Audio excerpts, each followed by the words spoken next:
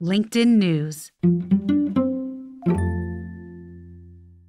From the news team at LinkedIn, I'm Jessi Hempel, and this is Hello Monday. Now, when I was at the beginning of my career, long time ago now, I knew exactly what I wanted to do. I wanted to be a writer, and I wanted to write specifically for magazines. I was lucky that way, to have that certainty. But also, for a lot of us, that's just how the beginnings of our careers often work. We start out with a big goal, and then sometime in the middle, for many people, including me, things change. Maybe you make partner, land the big title, and ask, well, what now? Or maybe somewhere along the way you just lose interest in the path.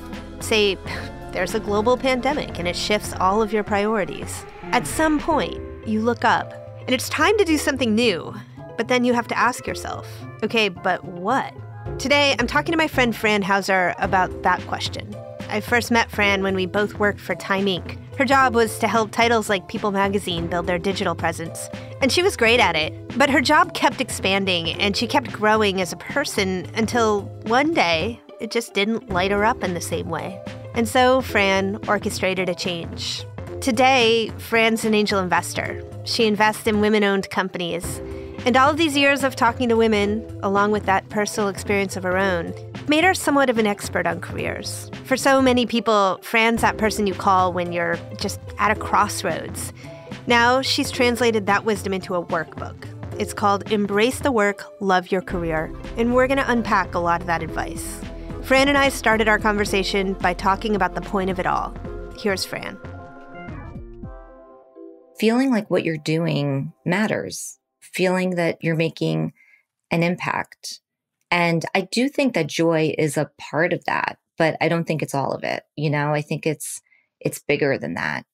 And I think that's like the best word that I could come up with in terms of how, you know, when I think about the best career experiences that I've had, it's that feeling of just really being fulfilled in the work that I'm doing and the people that I'm working with. Yeah. Well, what's interesting to me is how that equation can work for a long time for someone and then stop working. So I wonder if you can talk a little bit about your own experience in media. I mean, when you got to 8 years at Time Inc., my guess is that for a good portion of that time, it fulfilled you. Maybe I'm wrong, but maybe you could talk a little bit about what changed. Yeah, it did. It's a great question. I found so much of my tenure there very fulfilling because I was mostly in build mode and, you know, creating and launching new digital products, mostly for the women's magazines, People, In Style, Entertainment Weekly, Real Simple. And we should say, and this was a time when the magazine brands that you're working for were very much in the center of conversation, right? This is a time when Time Inc. was a word that anybody that you met in any place in the United States or probably around the world would know. Right. Those brands were so relevant at that time to the point where, you know, in the beginning, it was hard to convince the print side of the business to even care about digital, right? The brands were relevant. It was so much fun because I really got to work on innovation. I got to work on, you know, what are the extensions of these brands digitally? How can we connect with consumers in different ways? I loved the education part of my job, what digital could do for our business. So it was so rewarding and so fulfilling. And one thing that happened was my job got a lot broader, where I started taking on more and more and more and more brands. I had 20 brands at one point. Remember, I started with People magazine. And Fran, is that about the change of an industry, or is that about gaining seniority? Is that the price that you pay when you climb up the career ladder in any industry? Well, for me, it was both. There was definitely a seniority thing for me because, of course, I wanted more responsibility. And of course, I wanted more power and more money and everything that comes with that. That was all really appealing. But what I didn't realize was that it wasn't going to be as much fun. It wasn't as fulfilling. Going back to the word fulfilling, I felt like I was doing more like paper pushing than really like rolling up my sleeves and building something that consumers really cared about. So that was something that was really surprising to me, you know, because I'd been working my whole career with the idea of just taking on more and more and more and more responsibility, but then I didn't enjoy it as much. So there's another piece to this, Fran, which is that in the more traditional way that our parents built their careers, when you would enter an industry, and if you were lucky enough, a company, the path forward, the way that you should progress and attain seniority and make more money was prescribed for you. And your job was to take the next step up the ladder. But in the career world that we live in today, it doesn't work like that at all. And in fact, you really can't rely on your company or your industry to show you that path. And I think what you're describing too, when you describe being 8 years into your role and looking up and feeling dissatisfied, is hitting that point when you realize it's time to stop looking to somebody else to tell you what to do. You're going to have to figure out what to do. That is where your toolbook comes in. So how do we do that? I love that. And I do like the one distinction I would make is that I feel very fortunate that I do have a wonderful support team and network that I can ask questions of, and they'll give me some input, right? And I'm going to take that input. But at the end of the day, I have to figure it out. What I see a lot of is we're in this autopilot mode and we don't take the time to take a step back and reflect and reset. The metaphor I like to use for the book is, you know how you'll do a food cleanse? Like you'll take like the 5 days or the 7 days and you schedule it out and you go through the whole process, right? Right. I feel like the book is very similar to that. You know, it's 6 sections. Give yourself like 1 section a day, set aside the time to do the work. And I really do think that you'll come out of it with a vision and a plan. Right? Because the plan is a really important part of it too. It's not just the vision, but like, how are you going to execute on it? So one of your exercises, which you mentioned earlier, has to do with looking back at your calendar and just circling the things that you can remember that brought you energy. Tell us a little bit more about things that we might be starting to think about or to do.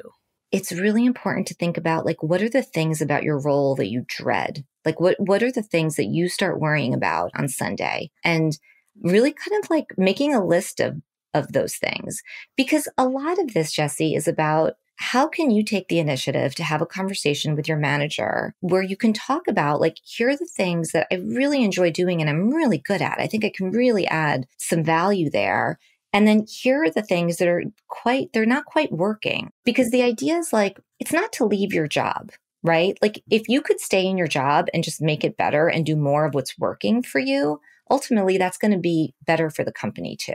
Right. So I think doing this kind of, you know, this reflection and then also thinking about another big part of feeling fulfilled is, are you being appropriately valued for the work that you're doing? And that can be monetary and non-monetary. You know, do you feel like you're getting the recognition? Do you feel like you're getting put on, you know, the highly visible projects, the ones that, you know, everyone's talking about? So let's unpack that one a little bit because I even feel my own chest seize up a little bit when you ask the question, are you being properly valued? Because it sort of runs into, I think, a number of gender-influenced thoughts I have about what it even means to be valued or valuable in an organization. How do I begin to objectively answer that question for myself? Mm-hmm. Yeah, I believe it is so important to be having conversations with people outside of the company that you work at to try to get some market intelligence around what other people, what your peers, you know, at other companies, what their total compensation range is. And, you know, I remember even when I was at Time Inc., I would meet with executive recruiters often just for coffee and ask them these questions. I remember meeting with peers at other media companies and we would share that information with each other. Think about the power that gives you, right? Like information is power. Right. So not being afraid to talk about it with others, I do believe is really important. And I literally just had this experience with someone who was working at a company, only been there for 6 months, but her boss got let go and then the boss's boss left. So all of the work fell on her. And she was doing such an incredible job. And I really encouraged her, it was the end of the year, to ask for more money. Mm-hmm. And she was so hesitant. She waited a while. Like she was really nervous about doing it. But do you know that she asked and she ended up getting a 50% raise? 50%. Yeah. And I can give you like 20 other stories like this. I mean, I literally can. Like, what's the worst thing that can happen? You get a no, right? And maybe you can negotiate something else that's not financially related, but something else that can make your job feel better for you. Oh, but Fran, I think it ties into likability. I think that people are sometimes afraid to ask because they're not sure if they quote unquote deserve, which that's a scary word. And so they think, well, okay, even if they say no to me, I can live with the no, but I don't know if I can live with the fact that maybe they will think less of me because I asked. They won't like me anymore because I asked. They'll think that I'm arrogant. How do you address that? Yeah. And I think that is common. And I can tell you as a leader, when I look back on the 20 years that I spent in corporate, it was mostly men that came to me, men on my team that asked me for raises. I'm not kidding. I think I had 3 women over the course of my whole entire career that asked me for a raise. Oh. I think it's about, the way that you have the conversation. I think if it comes from a place of having the market intelligence, I think is really important, showing that you've done the work to really understand what other people at other companies in similar roles are making. And talking about like if there is an extenuating circumstance, like this woman who took on all this work because the boss and the boss's boss, like talking about that, talking about like how have you created value for the company and doing it in such a positive way, talking about how much you love working for the company. I think about how different people have approached me over the years. And I feel like when people have approached me from in a more defensive and almost angry way, that's a really hard conversation to have. Always. Right? But if it's someone who's like sitting in my office, smiling, telling me how much she loves her job and how much she loves this company, and then talking to me about what she believes she's worth, like I actually think more highly of that person because I think that, they're being conscientious, they're being thoughtful about the way that they're approaching me, they're confident, but they're not being arrogant. Right? So much of it is about the nonverbal. We know this. I want to underscore something that I hear you saying, which is that we tell people what we're worth. So when you tell me, even if I have to say no to you, when you tell me I believe I'm worth this much, I'm going to walk away from that conversation believing that you're worth that much. Absolutely. And if I can't do something for you right now, trust me, when it comes to end of year, the performance reviews, I'm going to remember like, oh, I had that conversation with Jessi. Right. I know what her expectations are. Like, is there a way that I can take a little, you get that pool at the end of the year where you have to like figure out the raises. Is there a way that I can take, a little bit more and give it to Jessi? Because I know what her expectations are. Right. And they're valid. We'll be right back. After the break, Fran tells us how she changed careers. And we're back. Fran successfully switched careers. She switched industries, moving from media to angel investing. And there's a lot to learn from how she orchestrated this shift, because it didn't happen overnight. My change was interesting because basically once I decided that I wanted to explore startup investing and advising, I didn't just quit and say, okay, I'm going to go do that. I ended up taking it on. I did it as more of a side hustle for a couple of years. I thought, you know what, let me just try it and like see how it feels. And I started talking to people in tech that I knew, whether they were founders or venture capitalists, just people that I had kind of, met through the work that I was doing at Time Inc. And I started putting it out there. I just started putting it out into the universe. Like, I'm starting to look at companies with the idea of potentially investing. I was also really interested. I'll never forget learning that women were only getting, at that point, 2% of venture capital dollars were going towards female founders. So that's something that I became really excited about, changing the ratio there. You start this as a side hustle, Fran. Side hustle. How do you figure out that you have the stamina and the potential to be successful? Because the thing is with angel investing, it's not like right away. Some of these companies are going to take a long time to grow into whatever they become. Like, what makes you brave enough to feel like you're capable of stepping out and into this? I think, to be honest, a big part of the courage for me came from the fact that my kids were 3 years old and 18 months old at the time. And I have to tell you, Jessi, I just wasn't seeing them enough and I wanted to see them more. I wanted to be, my story. I adopted both of my kids at birth. My husband and I adopted them and we worked so hard to have a family.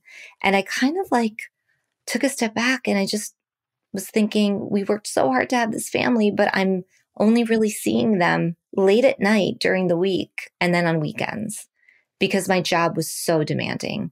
So I knew that I really wanted to make a change for my family. And I wanted a career that was going to give me a lot more flexibility. And I really felt like investing and advising was my best shot at it because I had the network and because I really enjoyed it. You know, like I actually enjoyed, I enjoyed meeting with founders, helping them solve problems. Even if eventually the company, you know, ended up failing, I was enjoying the process. Yeah. So that for me was a really big part of it. I really want to tease out the combination of influences that went into the career path that you chose. You chose something that you loved and also something that enabled you to have the larger life that you loved. And you probably couldn't have made either of those decisions in isolation. They needed to be paired. And I think a lot of us are trying to think about our careers in that way. How do I get to have both? The other big part of this that I was really struggling with in making this decision is when you talk about bravery. I was really scared to go out on my own because having the Time Inc.